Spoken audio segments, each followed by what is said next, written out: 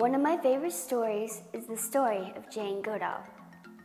When she was a little girl, her father gave her a toy chimpanzee. Jane loved chimpanzees, so let's go ahead and move to chimpanzee pose. We're going to start by standing up on our mat, and then just go ahead and take a little bend in your knee, forward fold. We're going to grab onto our toes. We're going to bend our knees, take 2 fingers and around those toes, yogi toe hold. And then just act as a chimpanzee. So we're going to start to bring our elbows out to the sides of our body. Maybe if we can, we'll drop our head or neck, let it relax. Maybe start to straighten up the legs. If we don't get our legs straight today, that's okay. Just go to what feels comfortable for you. Breathe through it. Drop the head and neck. Inhale and exhale. One more time. Inhale. Pull those elbows out to the side with your exhale. Beautiful job. Gently come down.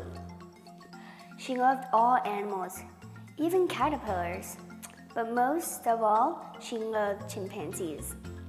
Right, as Jane saw lots of different animals and worms and different creatures on the ground, let's go ahead into our caterpillar pose, coming all the way down to our bellies.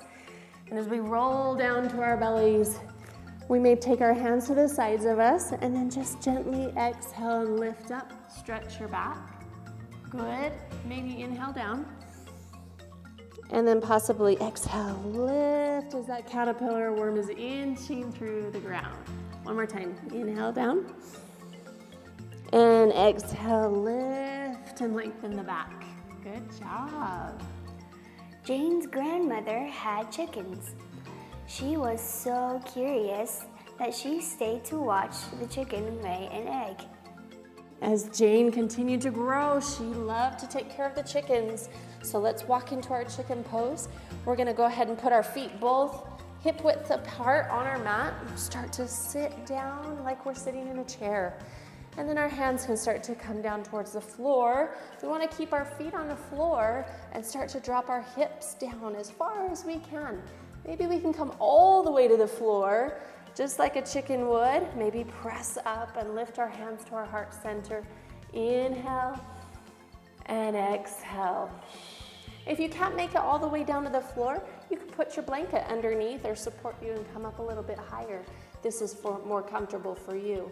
Let's do one more breath. Inhale and exhale.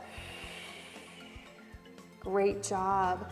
She discovered an egg, so let's roll like a ball like an egg would do and maybe sit down on our mats and go ahead and roll like a ball. Roll all the way down, skeleton. Feet come over and then lift back up. All the way up. Good. Roll like a ball down and then lift up just like an egg would do. Use your abdominal muscles. Do it again. Roll like a ball and then exhale. Lift it up and hold it there. Great job. Jane loved nature. She would spend hours reading while sitting in a tree. We're going to go into our tree pose.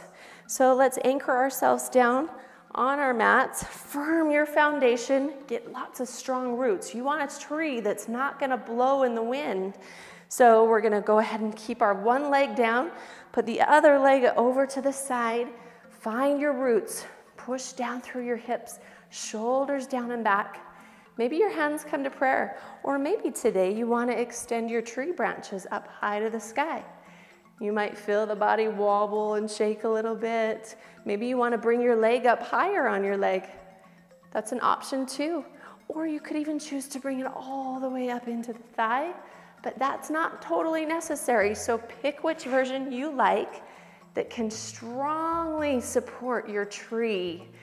As we move through the wind, breathe. And we always have to balance our bodies, so let's go ahead and release that down and do the other side. So find your root, find your firm foundation. Bring that foot to the level that you would like on your tree branch. Find it, root it down, root your hips down to the ground, shoulders down, lift your heart to the sky. And then hands can come to prayer. Or maybe you want to choose to extend your branches today. What feels good for you today? Are you a strong tree that can hold from the wind? Sometimes we'll fall over a little bit, but that's okay. We can just try again. We get back up in the pose and we try again. Root our trees and breathe. So let's take 2 deep breaths here. Inhale, exhale. Maybe even close your eyes if you want. Inhale, exhale. It's a little harder when your eyes are closed, right? Yeah. Okay, bring your hands down to prayer pose. Good job. After reading the story, Dr. Dolittle, Jane promised she would go to Africa, building a bridge between humans and animals. Let's go to our mats now, onto the ground, and let's go into our bridge pose. We're gonna lay all the way down on the floor. We're gonna put our feet firmly on the mat, our hands to the sides of our bodies, and then we're gonna lift our hips up high to the sky like we're creating a bridge. Maybe a boat or something could go through those legs. We're gonna lift higher and higher, keeping our knees kind of closer together with our hips lifted high. Breathe deeply. Exhale it out. Maybe lift a bit higher. We've got a big boat coming underneath that bridge. And exhale, lift it out. Good. Gently and slowly start to drop the hips. Allow it to take time. And maybe bring your knees to your chest. Give yourself a hug. Good job. Gently and slowly start to rock yourself up to your mat. Jane had lots of pets and even raised money to help horses. Jane loved horses. We are doing so many animal poses today because Jane loved animals.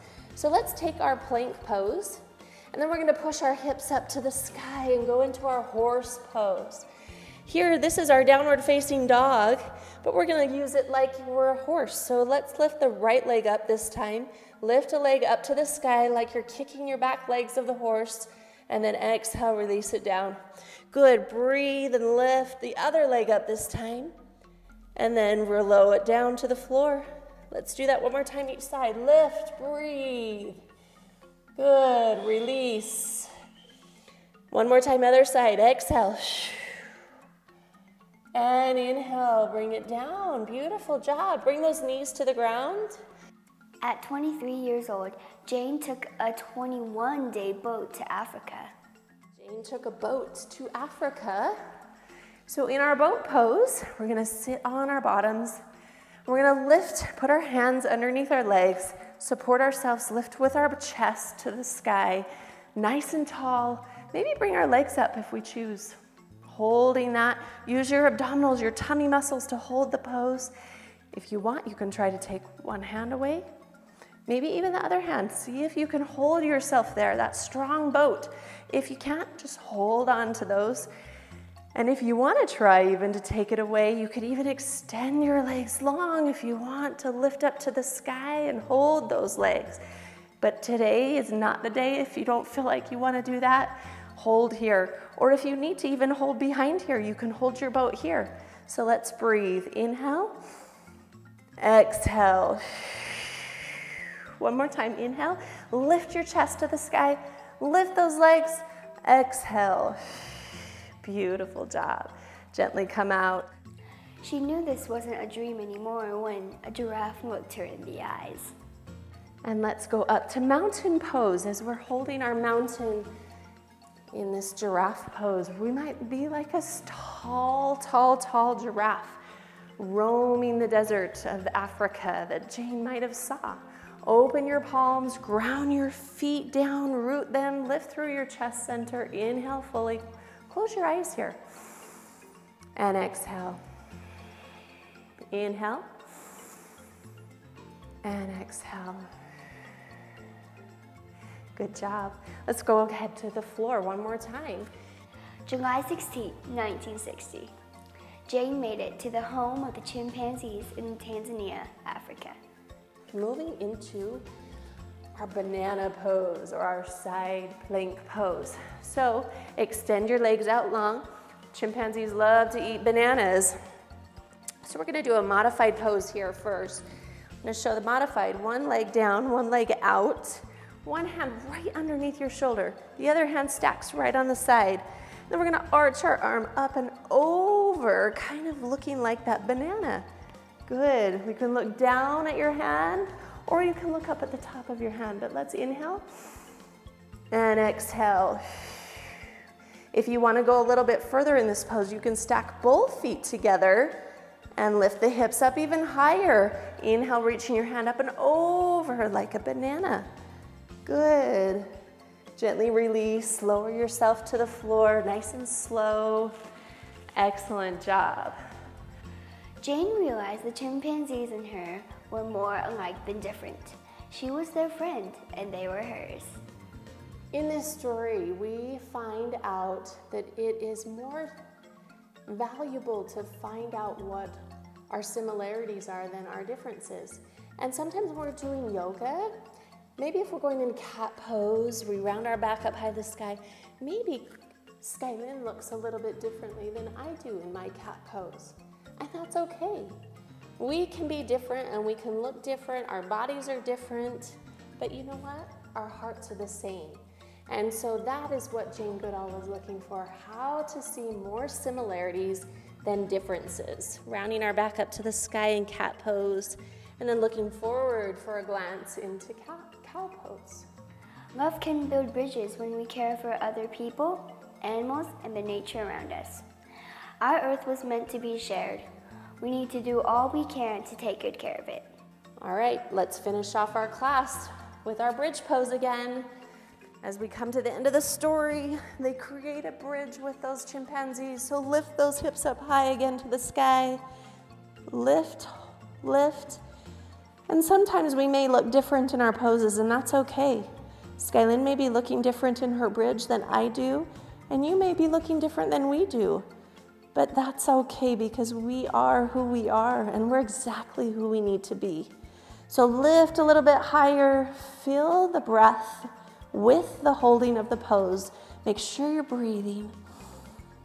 And know that we can unite bridges one by one as we love all animals, people, and trees. So gently and slowly, let's lower down one at a time. Roll up to a seated position on your mat. Sit up nice and tall. Take your shoulders down and back. Let's bring our hands up high to the sky. Inhale, reach up. Exhale, hands come together into a prayer pose. Remembering that we are more alike than we are different. The light in me honors the light in you. Namaste.